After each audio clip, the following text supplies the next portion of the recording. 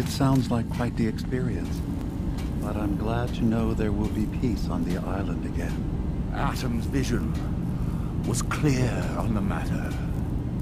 I must thank you again for sheltering me while under its sway. Think nothing of it. You're welcome to stay as long as you like.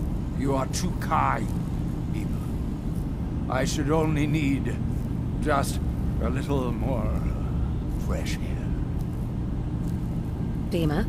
I suppose you've heard the news? The High Confessor's had a vision. Atom demands peace. Can I assume you're here to tell me your task is done? Our mutual friend has taken hide-and-seek to a whole new level. Good news indeed.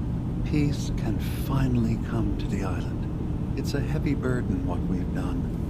But now the Nucleus, Far Harbor, and Acadia will all flourish together. It was the right thing to do. It was necessary.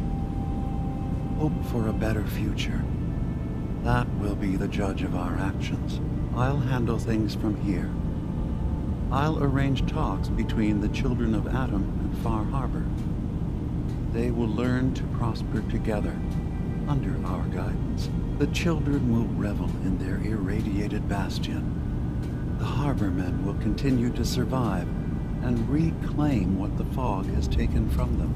And my people will remain safe. Here, for all you've done. You should also pay a visit to the Nucleus. I believe the High Confessor will want a word with you.